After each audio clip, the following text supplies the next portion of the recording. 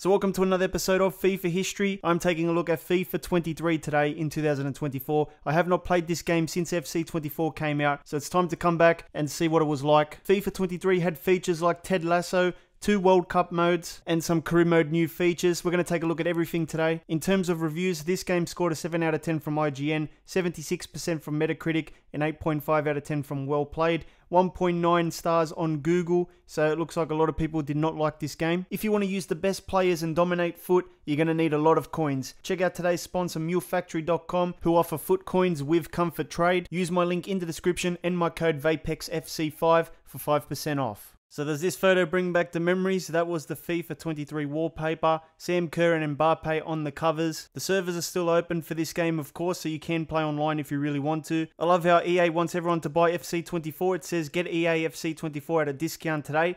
Mate, I've already got the game. There's no need to buy it again. So here is a look at the main menus. Pretty much the same as FIFA 22, I believe. You've got the Women's World Cup 2023, which was a DLC, and also the 2022 Qatar FIFA World Cup. We've got play modes there. We've got some sort of settings there on the right as well. If we go into play modes, it takes us into more little menus here where we can play career mode or other little DLCs. Then we go to quick play once again, which shows us the practice arena and kickoff mode plus tournament mode. Let's take a look at the practice arena. EA sort of did a few little changes to the practice arena. The first one was the camera angle, so they put it into a more traditional gameplay experience camera angle, but you could change it back to a third-person camera angle. Other than that, there's not really much you can do. There's some button help, skill move help. You can practice your free kicks and also your penalties. So yeah, this practice arena was still pretty trash. Not much to do here. Let's take a look at the EA soundtrack for FIFA 23. I do remember this song, Black and Gold. I think they sort of brought in some old songs as well, actually, now that I remember. Call It What You Want was an old song. Let me know if you liked any songs from this. Let me know your favorite song. There's Kids from MGMT. I believe that was an old one.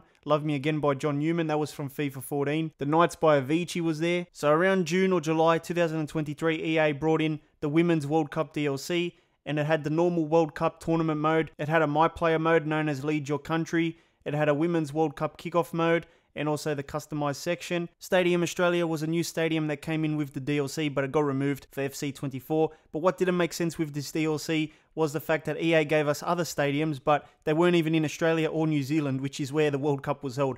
Waldstadion is a stadium in Germany. What is it doing in an Australian World Cup DLC? I don't know. This one here is not an Australian stadium. This one here is also not an Australian stadium. Yeah, I wish we didn't lose the Stadium Australia because we don't really get any Aussie stadiums in the game. So let's take a look at the Men's World Cup DLC. Unfortunately, we lose the FIFA World Cup tournament mode and all that, but we do gain the Euros now, so FC 24 will get the Euro package. This one had FIFA World Cup Live, tournament mode, FIFA World Cup kickoff, online tournament, and some settings and customization there. There was only 2 stadiums in this tournament DLC, which wasn't very good, you know. It wasn't a good experience when you're missing half the stadiums. We only had the Lusail and also the Al Bayt Stadium. There was some nice match day presentations before the matches started in the World Cup mode. But yeah, say goodbye to this because the next World Cup tournament, if EA ever does it for FC 26, will be a generic mode with unlicensed tournament names and all that kind of stuff. So it's not going to be a good World Cup experience anymore. We will have to wait for FIFA 2K to come up with something. FIFA 23 was also the first FIFA game to feature a Women's Champions League license. There was one really cool club that got removed in FC 24, AFC Richmond. This is the club that was in Ted Lasso, the TV show. This club did feature all the players from the show. Some did have real faces as well. They did have Nelson Road Stadium, which I believe was the Crystal Palace ground,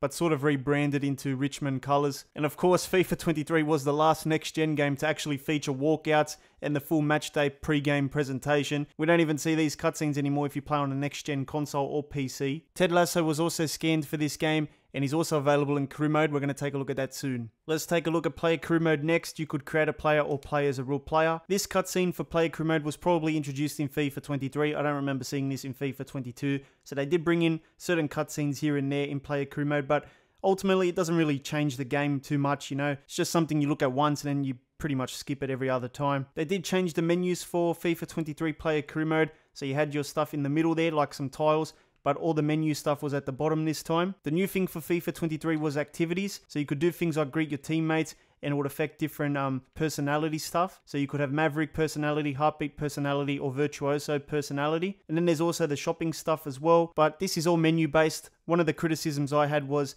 the fact that you could buy a suit, but you wouldn't even see the suit in the game. You could buy a bike, but you can't ride your bike. So they need some sort of open world, some sort of thing where you have a house, a neighborhood, and maybe drive a car around, who knows. But yeah, if you buy a swimming pool, you're not going to really see your swimming pool anyway, you know.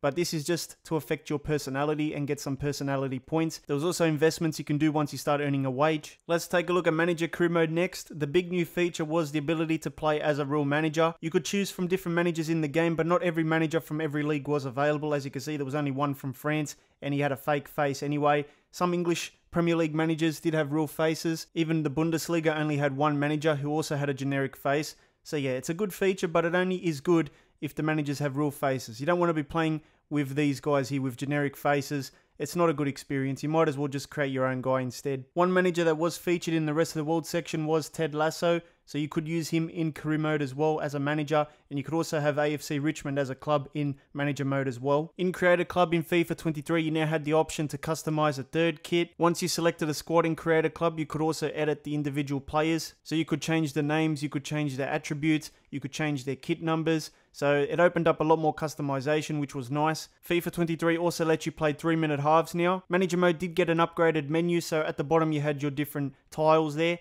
and in the middle was a bit of information. At the top was your tabs. It did feature a career mode homegrown talent pre-order bonus. You could see this guy was the homegrown talent. EA doesn't give you the homegrown talent anymore, of course. Playable highlights was a new feature in FIFA 23 career mode. I never use it, and it's just one of those features where I feel like on harder difficulties, you just fluff too many chances, and you only get a certain amount of tries. After that, if you fluff too many, you're going to lose every game. So not really a fan of it, but for some people out there that want to fly through the seasons, this could be the feature for you. The tension meter was also brought in FIFA 23 career mode when you negotiate. FIFA 23 also brought in these transfer cutscenes, so when you signed a player, you would see this cutscene of them walking into the club. Another feature was the transfer analyst, which was also new at the time. It just tells you if you did a good job or a bad job when you signed a player. FIFA 23 also had Volta Football. I'm not sure if EA changed the gameplay for FIFA 23 Volta, but it seems pretty quick, seems pretty slippery. We definitely need a season 4 of Ted Lasso. It was such a good show. One of my favorite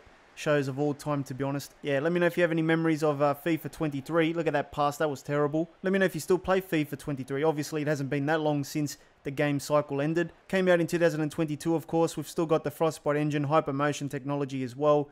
So it still feels very familiar. The same sort of FIFA experience. Rojas is going to whip it in early, looking for Jamie Tart. He finds him, and Tart on the volley scores a magnificent goal. I feel like FIFA 23's gameplay is a little bit slower compared to FC 24. Things feel a little bit slower, which is probably better. Obasanya's got a lot of time and space. Zava back to Obasanya. And there's no one in the box to cross it to.